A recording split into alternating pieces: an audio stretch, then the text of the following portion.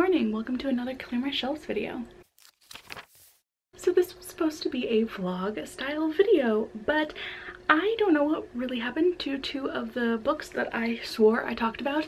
I either deleted the clips, which I don't think was likely because I always drag and drop everything to my external hard drive and then delete things, but I think what I did was I didn't click record when I talked about two of these books, so I just don't have the footage at all, and therefore I did not record the last three books that I read and decided I would just do a wrap up at the end of everything.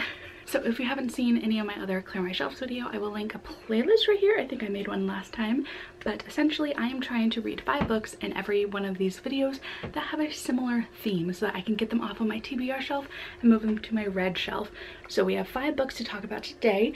They might seem a little different to each other, but my idea for this video was quick reads, books that would take me less than a day to read. All of these, when I had looked through the audiobooks on Hoopla and Libby, they were all about 8 hours long, maybe a little over, maybe a little under, but around the 8-hour mark. And for me, that is like the sweet spot for audiobooks because I tend to listen to things at 2 times speed, and I just feel like if you have a day where you get to reading 8 hours in a day might take a little bit of time, so it might be a 2-day sort of book.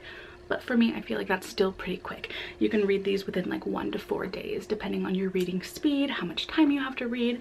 So that's what we are doing here. I have read all 5 of these books, so I'm gonna go one by one and tell you all about them. And I will try and remember to include timestamps so you can click along depending on what book you want to talk about. Because I could move around and make the backdrop a little bit more inviting and interesting, but I'm just gonna sit right here because I am tired. All right, starting off, we have Her Night with the Duke by Diana Quincy. And this one, I did not record while I was reading this one because it was happening during the HarperCollins strike, and this is published by Avon. So I decided to not record my thoughts during that time, waiting it out to see how that strike would go down. But now we can talk about it here. This is about Delilah Chambers, and she is a young widowed woman who loves to travel. So she's been on traveling adventures, meeting her family, and I believe she said that was in like Arabia, and on her way back to England, where she is going to meet up with her former stepdaughter and stepson to just catch up with them. She goes to an inn because of travel, I don't know, the weather, I can't really remember the reason she ends up in this inn, but the innkeeper does not want to give her a room, and a man called Elliot Townsend says that she can have his. But then things get a little bit steamy between those two, and this is happening like in the very beginning, so I'm not spoiling anything here. But things get steamy and they go their separate ways. It was just a fun little one-night stand. She's a widow and he's just kind of a man that she came across, and it's all fine and good until she finds out that the man is actually engaged to her stepdaughter, and then things get a little weird from there. It sounded like an amazing sort of story, just a lot of scandal and intrigue, and I ended up not liking it whatsoever, and that is solely because of the hero. I felt like he was so selfish. This woman knew what she wanted. She did not want to be married again. She wanted to travel the world. She wasn't planning on having kids because she didn't think she could have them, and that's what her life was going to be like. And at multiple points along this journey, she tells him, like, I don't want to be married again. I don't want to be a duchess or anything like that. And I just feel like he never really listened to her, and it was kind of like a, well, I can change your mind, I can change your mind sort of deal. So I never loved their love. I loved their steamy parts at the beginning because it was fun. She was a little widow doing whatever she wanted to do, and then things just kind of took a turn from there. However, her talk of her travels and the things that she saw and everything that she has like written down from her travels is so fun. I wanted to go traveling because of this, and I just wanted her to have a life of adventure and fun and going wherever she wanted to go, but it ended up being a 2-star read for me.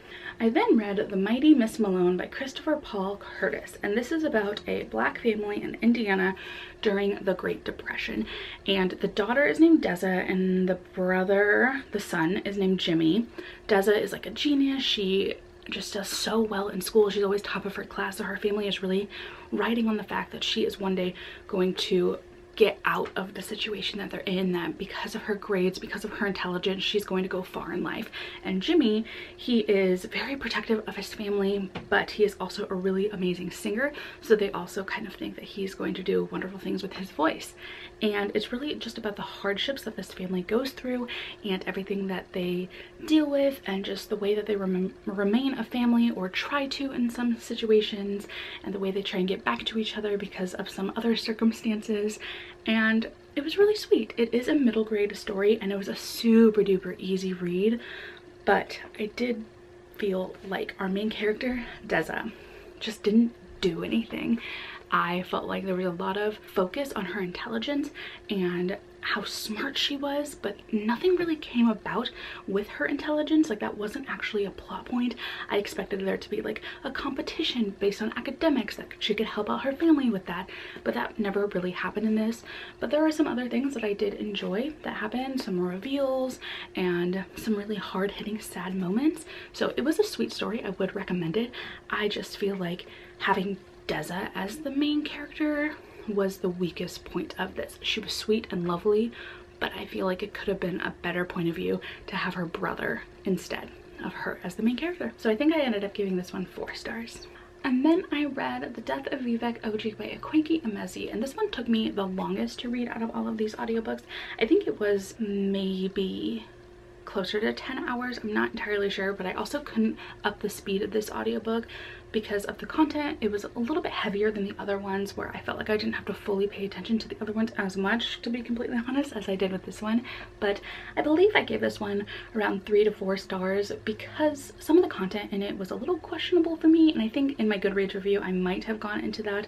There are also a lot of other Goodreads reviews that talk about some of the strange content that is in this, or different content. Maybe not strange is the best word, but essentially this is about a family who one day they open their front door and their child is dead on the porch, and it's going back and forth with the past and also the afterlife of Vivek Oji and their thoughts and what was going on during that time, and the circumstances that led up to this death, and what really happened that had Vivek Oji dead on the doorstep. So it's moving in a lot of ways. It's also frustrating in other ones, just because of the circumstances that this person had to live through, and just the environment that they had to grow up in, where they couldn't be who they wanted to be. And so it was hard emotionally to read, but I again struggle with like a kind of detached writing style, where I feel like Akwanki Emezi in this one gave more detail, and I felt like I got to know the characters a little bit better than the beginning of Pet, which I did DNF. But this one, I still just couldn't connect with the characters, and I just felt like I was like floating listening to what was happening and never really felt drawn in to what was happening. So that was a struggle for me. That is a very personal problem for me, so I didn't enjoy it as much as I saw other people have enjoyed this one. But yeah, definitely check out trigger and content warnings. This one has a lot of heavy stuff in it, but it was good. It was good. I can't deny that the writing was really well done. I just personally couldn't connect to it, and I wish that I could have. I just don't know if this author's writing style will ever be for me, but we will keep trying. I've then read A Proposal They Can't Refuse by Natalie Kanya, and this was gifted to me by Robin and Robin Reads, so I was really eager to get into this one. And essentially this is about a woman named Camilla and a man named Liam, and they were childhood best friends growing up because their grandparents were best friends like throughout the war and throughout their adult lives. And so they have grown up right next door to each other. Her family owns a restaurant, his family owns a whiskey distillery, and along the way they lose their best friendship and kind of become enemies. And then because of some scheming grandparents, they are told that they need to get married, or else their grandparents are going to sell the distillery and the, what's it called, a restaurant. They're going to sell both of those properties, and neither of them want that to happen because they want to work and own both the distillery and the restaurant. And so they decide to go along with this thing and fake an engagement for their family. And there's a lot that goes on into this one. There's a lot, and there are some hard-hitting things because one of the grandparents is very ill, and that makes it pretty heart-wrenching in that aspect, and that aspect alone, because I hated these families. The only redeeming part was that they cared about their grandparents. That is the only thing that I cared about in this book at all. The rest of these family members were so totally awful, and everything in this book gets blamed on Camilla. Nobody else takes really any ownership for the things that they do or the things that they say, and these family members and these friends of these people spit fire when they're mad. When things don't go their way, they say the worst things absolute possible to these people, and it is just like, how does that ever get redeemed? I don't know. I was really just not having a good time with the way that these family members treated each other, especially how they treated Camilla and how they blamed everything on her basically and made her out to seem like she was just this like young mess up of a child when really she wasn't at all, ever. So I don't know. I did not like these characters at all. I didn't want them to end up together in the end because his reason for them becoming enemies was just so crappy too. So I give this a 2. And I wish that I could have loved it because it was gifted to me. But like, I couldn't, and I'm sorry, Robin, if you liked it. I'm not sure if you actually read it or if you just saw it and wanted to gift it to me, but I tried to love it.